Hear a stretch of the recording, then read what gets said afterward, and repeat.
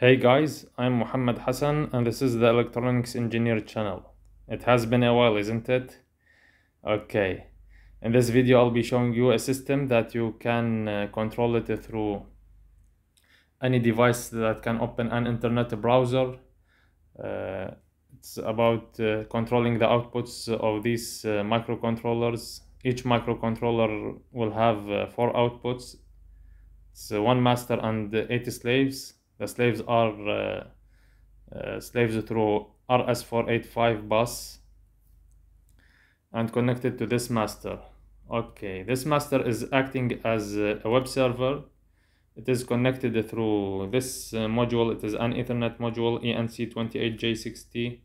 It is connected to a patch cord to this router, okay, Cat6. This master controller is having, as you see, 4 LEDs that will be controlled. The blinking one is just to show us that it is communicating with the slaves, and similarly the slaves are having such LED that is always blinking. So we will explain it in a brief way. The master controller is can connect up, can add up to 8 slaves. Here we are connecting slave 2 and slave 5. You can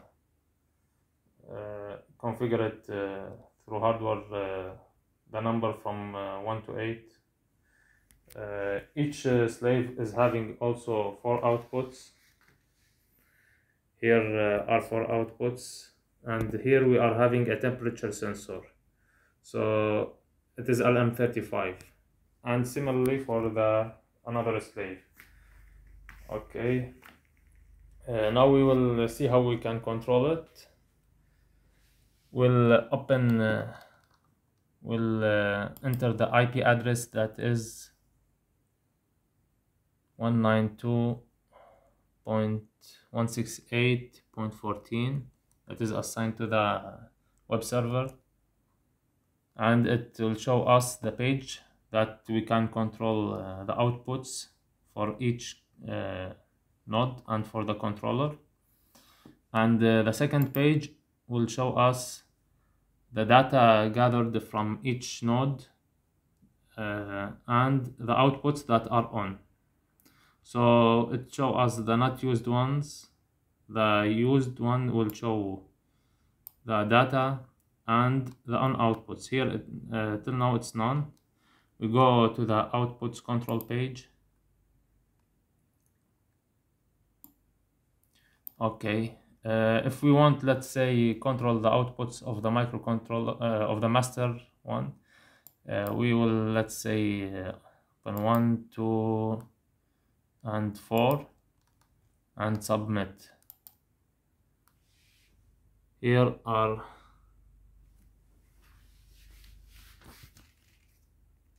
1, 2, 3 is off, 4 is on. Okay, you go to this page and to show us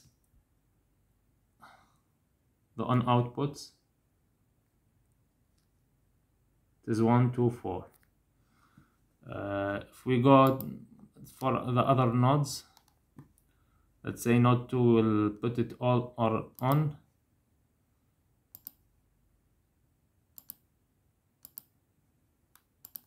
And we will submit. Okay, here are all the outputs on. Let's say for here it is 1, 2, 3, 4 are on. If we go on now for node 5, let's say we will make 2 and 3 on, and here we will submit. Here we are having 2 and 3 are on, 1 and 4 are off.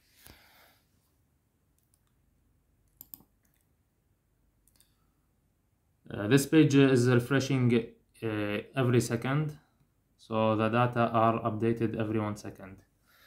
Now let's say we will remove the power from from the node 5.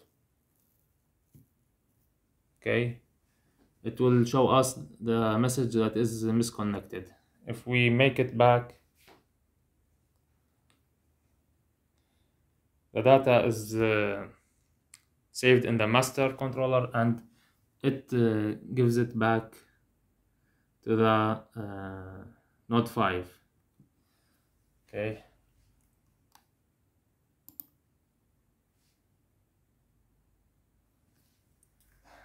Also, the display that is connected to the master controller show us the data every at the same time. Okay, this is for slave 2 and the slave 5. If we S2 is giving us all are on 2 and 3 for S5, and so on. We're returning to the first page. Okay, if you feel this project inspiring, it can be done for home automation, for automation in factories and certain facilities. It looks near to building management system, but for sure it is in a simpler way.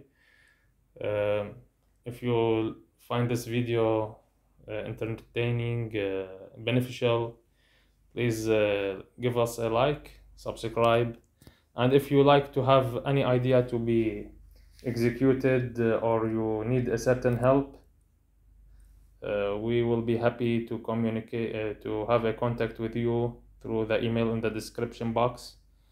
And we thank you for watching this video. Thank you.